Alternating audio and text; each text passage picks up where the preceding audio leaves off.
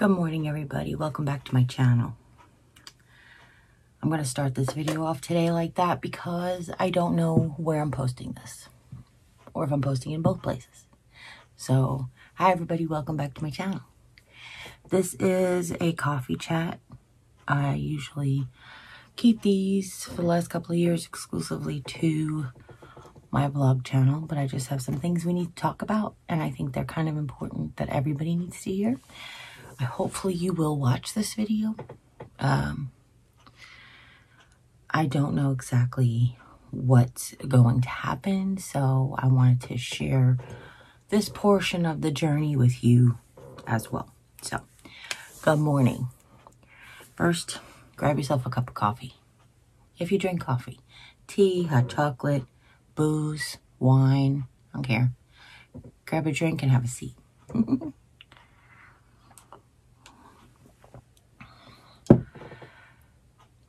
I think I've mentioned it. No, I know I've mentioned it before. As I've mentioned in the past, I have a type 2 diabetes. I have been managing with oral medication since 2010. So that's just 10 years and 1 month and 20 days since I was first diagnosed. I actually believe in my heart from the things that the clues that the doctors told me that they found, that I really have had it since about 2006, summer of 2006. But I was basically was a caretaker, wasn't taking care of myself.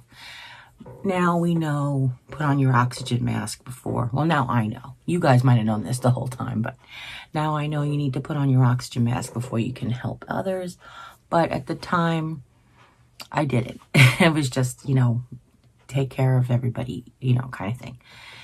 And then, once my dad passed away, I said, all right, it's time to take care of myself. And I did, few self-care type things, and then that's when I went to the doctor and discovered this, got this diagnosis. Okay. For one of the major, oh my gosh, side effects, it's not a side effect. One of the major effects of having type 2 diabetes is you can have vision issues. You can have circulatory issues. You can have, neuropathy, nerve issues. So you can have neuropathy, or you can have heart conditions or limb loss and that kind of thing. And then you can also go blind. These are the major things. Obviously, there's a lot of things. It affects your kidneys. It affects so many things. Which is why we try so hard to keep it under control. Don't let it get whatever. I'm not going to get into that. But what the problem that I was having was, I just turned 50. I know I don't look it. I just turned 50 and I was getting older and my eyes were getting okay, readers, I need 1.25s and 1.5s and 1.75s and so on and so on. So, when I first got diagnosed, I went to the eye doctor and, everything was wonderful, but that was 10 years ago. And then there was a lot happening in life and, I just didn't go back. I didn't really need to, my vision I didn't start wearing the readers, I guess about 5 years ago. The only time I ever used magnifying glasses was when I was beading. I felt that whenever I do seed beads, it was really hard to see. But I think that that's a lot of people. I don't think that really is exclusive to me. But anyway, so I, as age progression, my eyes get worse, Well, the story goes, in October, I woke up one morning to these big floater blocks. So there's this, I call it a tick because that's what it looked like. It looked like an oval with little tiny legs. Looked like a tick with 1,000 legs. that was in this eye, in this direction. I'm showing you like this for a reason. And then I had what I call a paramecium. If you don't remember, that's the one that looks like a foot from biology class. And I had that in the same direction. I'm sorry, in the same direction in this eye. And it had a lot less feet, but it did have lots of feet all over it. And then I said, oh, well, I, of course, like an American in the United States, jumped onto Google to see what it could be. So, last October, the channel was growing, and we had plans for our future with this growing channel. Jim and I had plans for our future with this growing channel. So, we had a plan that I would, February, get through the Christmas season with the DIYs and channel and stuff. And then in February, we would make an appointment to go see the eye doctor and find out about these big, not February, January, actually. No, February. It's February. That's what we said. We would go to the eye doctor and make appointment about these floaters. I'm able to function with the floaters from October to end of February. It was fine. They weren't bothering me. They only were there like when I woke up first thing in the morning, or if I close my eyes real tight and open them, you can see them. They do distort. They were distorting fine details, but not anything detrimental, anything. I was still able to work okay. Then about February, I started to get like this like twisting in the middle of my vision. And then I started to lose major details of people's faces and stuff at certain distances. So I could be sitting right in front of you and I could kind of work it out. But a lot of times I'm coming to find out that your mind puts together what you remember it looking like, kind of thing, as opposed to what it actually looks like. And I know if you're going through this, you know exactly what I'm talking about, but if you don't, let me explain. So if I could look over at my calendar, if I look straight at the middle of the calendar, which would be the 15th-ish, because literally that's where the middle of the calendar is this month. It's kind of funny. So if I look over at the middle of the calendar and it's the 15th and I look at the 15th, I can't see the 15th. But I know it's July, and I can peripherally not out of the sides of my eyes necessarily, but not the center vision, but like around it, I could see the 14th and the 16th, and I can make out a 1 possibly. So my mind is putting together that it's the 15th. That's what I'm saying. The only time that this really doesn't work is when I really can't recognize, like yesterday, there was an actor in a TV show, and I didn't recognize him. And I couldn't see him clearly enough the way you would recognize somebody. Like, I had to look it up on the internet of who it was and then be like, oh, because he was like, he wasn't somebody famous looking, he just looked familiar, kind of thing. So anyhow, so last Wednesday, the 22nd, we were just getting ready to head back to Texas on Friday. So my family left on the 15th. Lisa and I made plans to just like hang out here. We went to visit Aunt Sue and help her out with some stuff. And we made plans to do that for Thursday. I made an eye doctor appointment on Wednesday because, as I've mentioned before as well, those of you who don't know, we had a lot of issues with our insurance this year. The government required so much more paperwork. And then we put in all our paperwork, and there was this whole big issue, and I have a vlog on that if you're interested. I will try to remember to link it in the description box down below. Otherwise, it's in my vlog channel. but we had a lot of insurance issues. Well, I just had got my insurance back. My sister Jane was here, so on the 10th of July, I got my insurance back. So I was like, okay, immediately call the, even in the middle of the party, call the eye doctor. When can he see me? They got me in on the 22nd, which isn't bad. It's only like, that's like, well, actually, I take that back. They had nothing the next week, and the next week, the following week, I could have had like Monday, but with Jim's schedule, Wednesday was the day I could have the car. That's really what it came to. So I got in to see the eye doctor on Wednesday. It was worse than I thought it was going to be. Now, I know that this was 10 minutes of talking to get you to this point. So if you're just joining me because I've said 10 minutes, fast forward for 10 minutes, then hi. I was just telling them how I got there. So when I went to see the doctor on Monday, he did like, they did a, I really thought he called it a CAT scan, but he just took a scan from like a cross section of the back of my eye, as well as like a scan from the top down. He also did like the tests, you know, they did all the tests. They did the puff test and the air test, like all the things. They did all that. So they dilated my eyes, and it was really funny because I don't think I've ever had that done before. And she put the drops in, and it was like they keep the room dark because it's the eye doctor. But you know, like if you ever had your eyes dilated, it's pretty funny because all of a sudden, slowly the lights come on, the dimmer switch is lifted up, and it's not really what happens. It's just when your eyes are dilated, they open up and they allow more light to come in.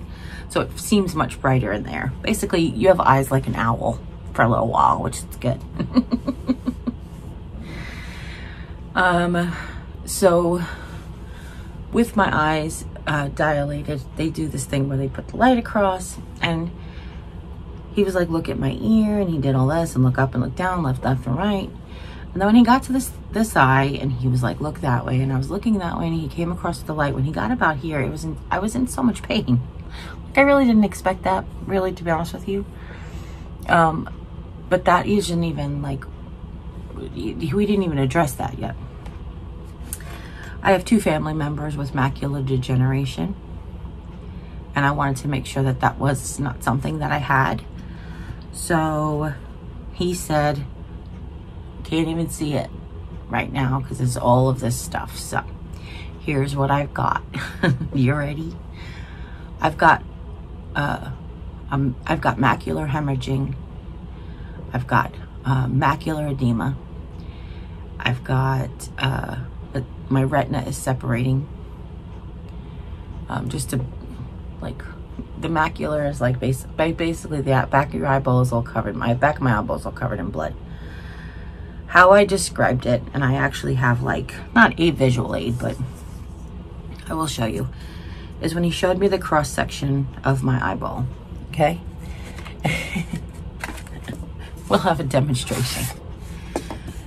He showed me the back of my eyeball like this, and he said, this is supposed to actually dip down, but I have something that's making it dip up. So I have the back of my eye, where my retina is, actually has a bubble here. And I could see on the image there was a white line, and then a black line, and then a white line that went like this. So it made the black line look like a thin black line with a big thick black bubble in the middle. So he said, this is the bleeding.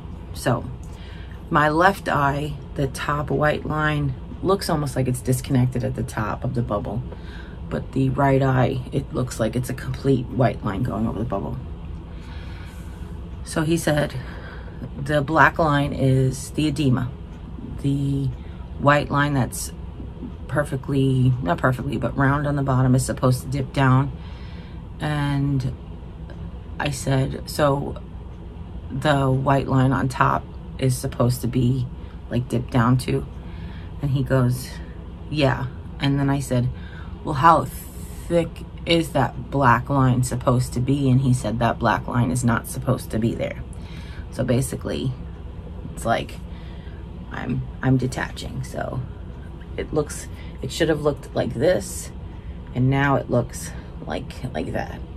And wherever you see that space, oh, wow, it looked so much easier. It looks so much better from my perspective. I'll try a whole hand. It should look like this, but now it looks like this. So it's like there's blood and whatever. So then he showed me a picture from the top down, and you could see it better. It was a color image, this one. The other one looked almost like an x-ray. So this was a color image, and you could see the difference between like all of the arteries or capillaries or whatever it is. You could see them in color, and you could see that they're not really supposed to be there. And you could see just the things that are going wrong, basically. Let's put it that way. So he immediately wanted me to go to a specialist, a retina specialist. So originally we were driving, or I was driving to Texas on Friday. Lisa was here. I thank God, because I mean, I know you guys know I love God, but he sometimes, well, he always has his hand in our lives, but sometimes it's really obvious. So we were supposed to leave on Friday, and I got this diagnosis on Wednesday that the doctor and the specialist could see me on Monday. There was a lot of things that actually made it feel like God had his hand in there, because he said, or she said, she made my appointment. She said, I'm going to get you into this one doctor who comes to Rolla. You'll have to see him in Columbia for your first appointment, but you could do all your follow-ups here in Rolla. Well, he didn't take my insurance. So she went and found somebody who did take my insurance, and it was basically the best of the best. And she said, or in her opinion, so she said, if I was going to get this done, I would want to be with this guy. So I was like, that's great. But it's up in Columbia by the hospital, the Missouri, the college there, the university hospital. So I, of course, got immediately disappointed that we couldn't just go. But I also feel like I am,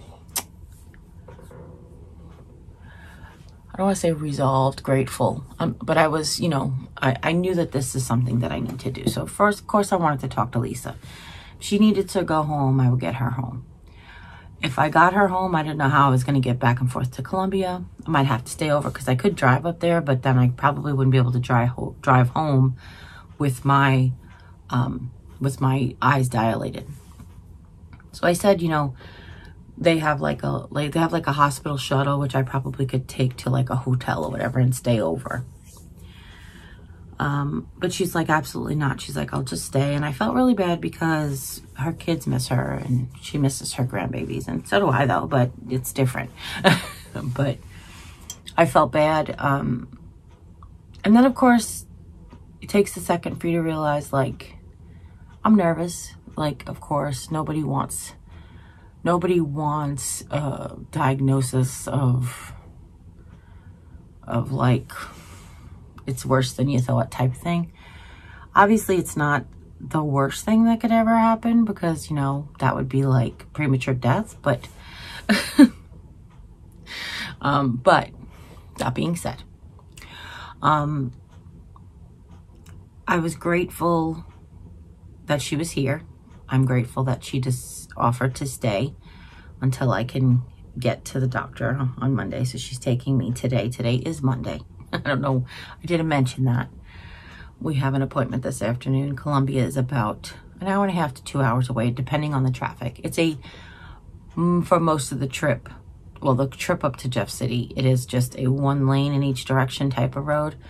And really, you're left up to, tractors sometimes and, trucks and stuff. So,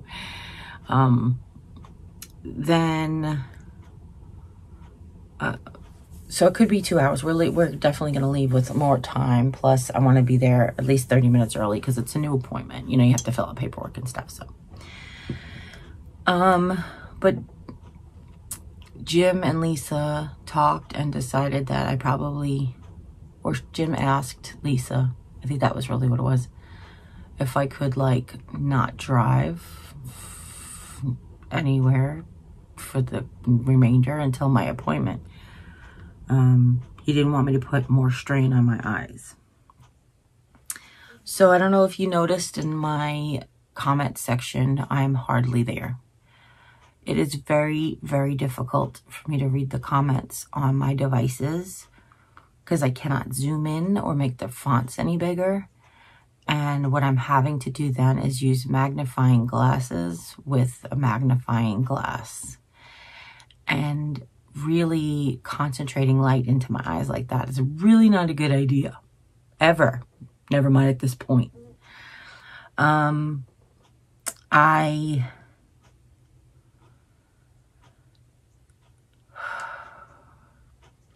needed this to be on this channel because I don't know what the future holds. Now, my pre-party preparation videos started last night. Tonight as well. Well, I don't know exactly when you're going to see this, but for the Saturday video, the Monday video and the Tuesday video, which are Sunday night and Monday night, they're already posted, they're already scheduled. I don't know when you'll see this or if I'm going to add a results video to the end of it, but I've always tried to be full disclosure with you guys, and I just wanted to continue to do that. I have hopes. I bought all these stuff to do DIYs because I have hopes. I bought all these things back in December before I started to have eye strain in general, and I had hopes. So I'm not giving up hope or whatever. But I don't know what the future holds. So I'm filming this in preparation for what might happen. You know, just you have to, you know, you have an emergency preparedness kit. You may not ever be affected by a tornado, but hey, you still have an emergency preparedness kit just in case. So the other thing that the universe spoke to us about was that Friday when we were supposed to drive home was when the tropical storm was supposed to hit landfall and get like a ton of rain up. Pretty much would have been most of our trip. So that was kind of like, hey, God got your back because you didn't have to go through that. So it was just a lot of things like that. You know, he had a plan. He has a plan for us. We need to have faith and listen. If the plan is not what my plan is, I will do whatever I can. I will continue to do whatever I can. I will continue to ask for help if I need it. Hopefully the help will be there when I do. So I love you all, and I mean that from the bottom of my heart. It just makes me feel so loved and special that you join me on this journey and you're interested in what I have to teach and you're interested in seeing what I have to create. I'm excited to share with you the rest of my party DIYs. I am going to try to get as many edited before I go to my doctor's appointment, but that may just be 1 or 2 because it's already 9:30, so I have to leave in like 3 hours. They do take a long time. I was actually working very hard this weekend, and I said to Lisa, I'm like, people don't really know how hard YouTube is. There is a reason that people only do DIY videos 3 times a week because they take a long time. So I am excited for all of the autumn stuff that I found. I had so many ideas in my head that I just wanted to get down. And I was kind of like, do I go in and edit or do I go in and craft? Because I'll be hopefully optimistic and say maybe after this appointment, my vision will get better and I'll be able to craft better, if that makes any sense. So that's what I'm hoping for. But I wanted to come on here and tell you everybody what's going on, and to thank everybody for all of their love and support. And I know deep in my heart that most of you will continue to support me no matter what. So, well, the important ones will anyway. And as always, you guys take care. God bless. And we'll see you next time. Bye. Hi, everybody. I'm coming to you with my old lady wraparound glasses on. I wanted to just jump on here to tell you that it's Tuesday morning. Everything went as well as expected yesterday. I actually got injections in both my eyes, except I moved the right one.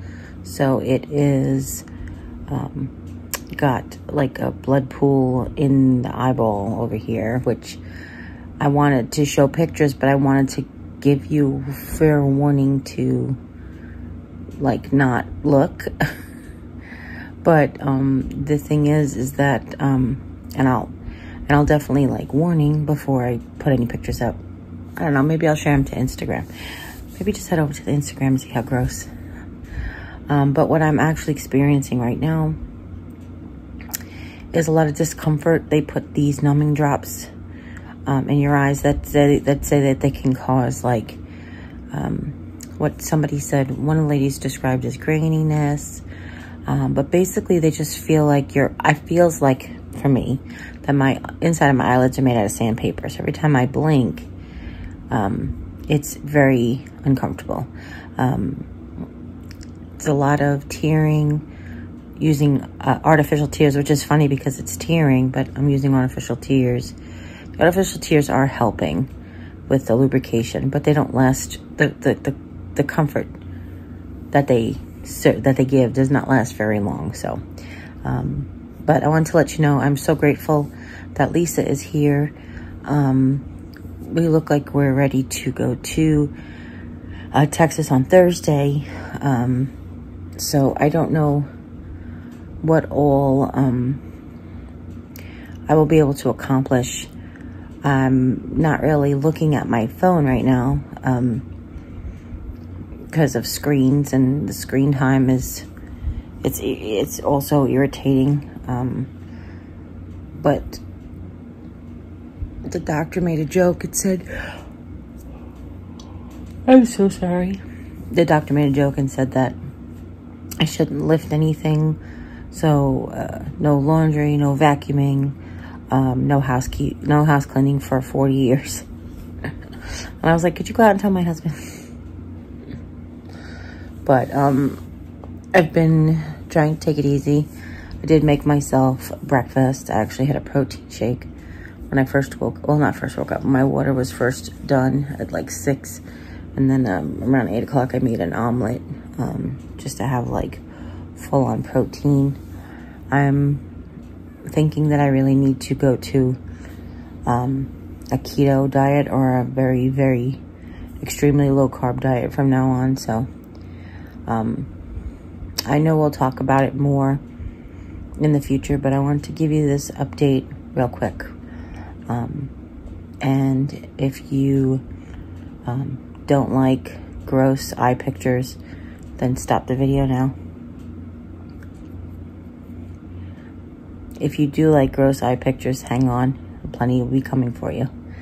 And as always, you guys take care. God bless, and we'll see you next time. Bye.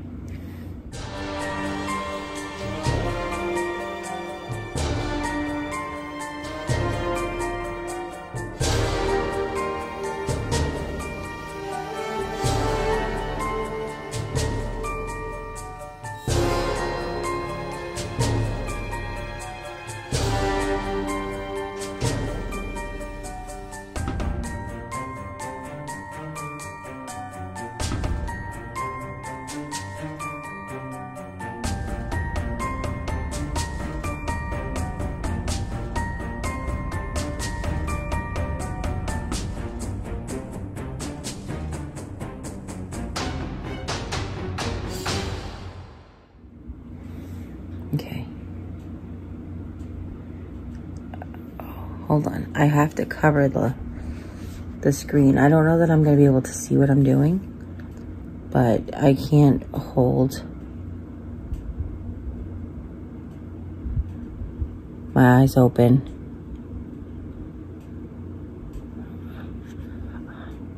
That causes a little bit of eye strain, the muscles and stuff. But I have to go for injections once a month for 3 months, which I did the first one yesterday, and I have to go back in a month. So, but he said I should be able to drive no problem after 24 hours, which will be this afternoon. Hopefully it'll clear up more, because I'm really not comfortable, let's put it that way. I know next time when I go to get the injections of what to do to not move my eye. He actually did this eye first and told me to look down over here, and it was really difficult because there was nothing to focus on. So when he went to go put his hand by me, my eye automatically went this way. But when he went to do this eye and he crossed his hand over, I was able to focus on his thumb, and it was very easy. He's like, you did much better with that eye. I was like, yeah, it's something to look at. So he's like, yeah, maybe we should put targets in the room. No, just targets. Just next time I just know I'll put my hand down here and focus on it instead of just trying to find something, like trying to go to a dead spot in the air. So that's it. I love you guys. I'll keep you updated.